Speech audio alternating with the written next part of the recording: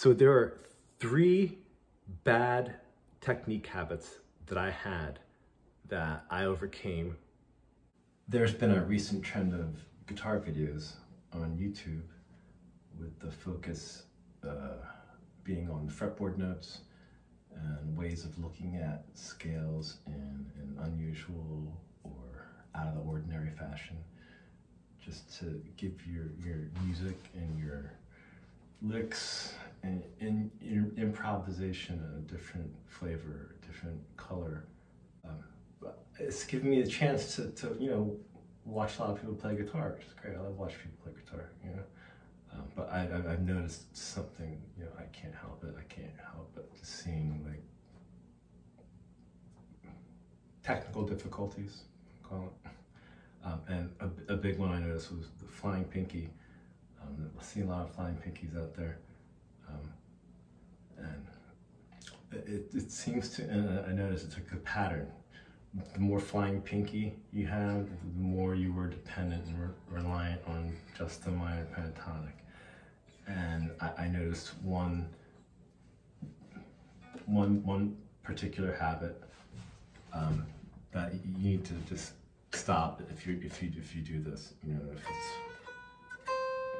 If you're doing your minor 3 1 3 1 3, and you're going 1 3 and jumping up to the 4th fret with your ring fingers, it's really not a good way to do the scale. You shouldn't be doing the scale like this.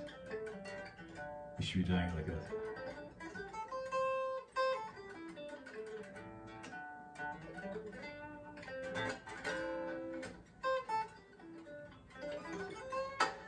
Right? So yeah, that's a really bad habit. Use your pinky. That's where it starts. That's where it starts, man. I mean, it's like heavy metal. They've been telling you all day long. The secret's right there, man. But flying pinky, back to the flying pinky. I've noticed your hands, naturally, your thumb is kind of in line with your middle finger, and it makes a circle. Like naturally, it's like you're grabbing a beer. Our hands were made to grab beer. Our hands were made, we were made for drinking beer. So if you want to be holding your guitar neck like that, you want natural, no tension in your hand. So in that space, you just want to be putting the guitar neck naturally like that, and holding the guitar neck like this. Once you flatten your thumb against the back of the guitar neck, you're creating tension in this part of your hand. And this is what creates the flying pinky. It's the flattening of the thumb and the hanging above the fretboard. These thumbs hanging up there, I see them like just peeking up over the neck, and they're like, 1 2 3 4, I declare a thumb war, and like, dude, I'm not fighting you, man. You shouldn't be declaring any kind of thumb war up here. You need to be down here. You shouldn't see this guy, unless he's like really out for blood, like I'm little Napoleon thumb, 1 2 3 4, I declare a thumb war. He shouldn't be hanging out up here. You shouldn't see him. Especially if you're playing notes down this string, this is the worst place for this guy to be. He needs to be down here to make that natural grip, grasping motion. So if we just do an exercise here, you take your hand like that, just touch your thumb with all your fingers, right? Like the tip of your thumb,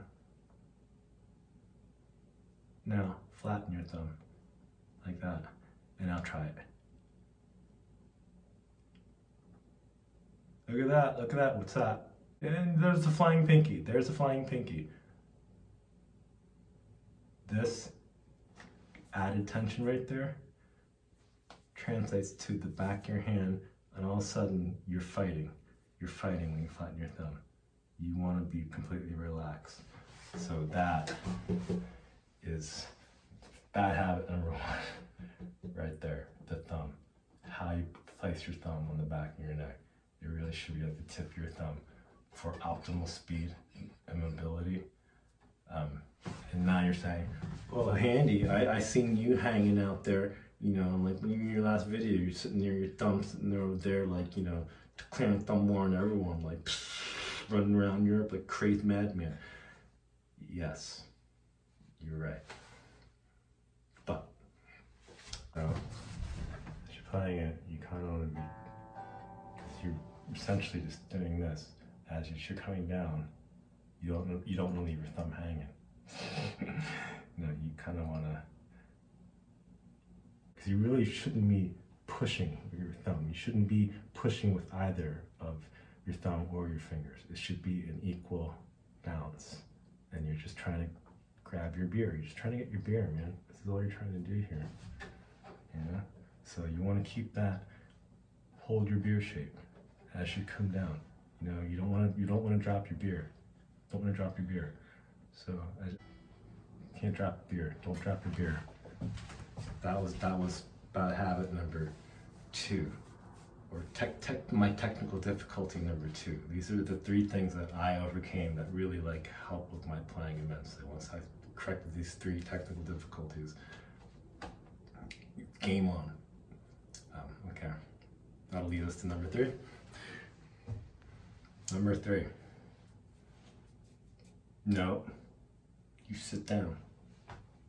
Picking hand. My technical difficulty in my picking hand that almost everyone's guilty of. Not letting your picking hand float and be off the strings and anchoring. This is a crutch. This is a crutch. If you're anchoring consistently as you play scales, especially when you're strumming, that's a crutch. You need to trust yourself. Trust yourself. It feels crazy at first. Once you stop anchoring and you feel like your hand's just gonna go all over the place.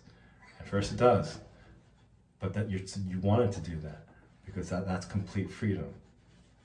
Because once you anchor, you're holding yourself back. And once you allow your picking hands to be free as your fretting hand, your fretting hands are here laughing. Hey, you dummy, hey, look at you, what are you, some kind of rhinoceros? What are you talking about? Look at, they don't even let you use your fingers. You gotta sit there and just hold that big rhinoceros horn. You just like, you know, hold your beer and drink beer all day. And your picking hands sitting there chained, oppressed, anchored down in the fields, man, whipped. Damn Romulans. Anyhow, yeah. Stop anchoring. Once you stop anchoring and you let yourself be free, you could just be like,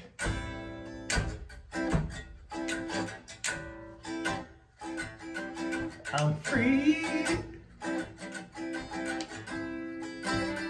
No chains on me.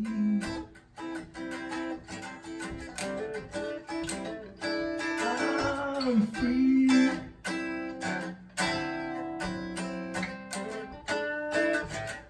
Let's go get a beer.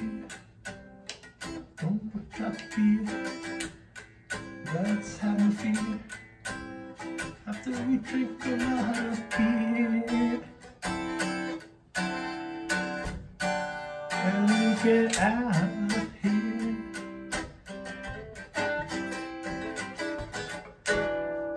I don't buy people's own beer.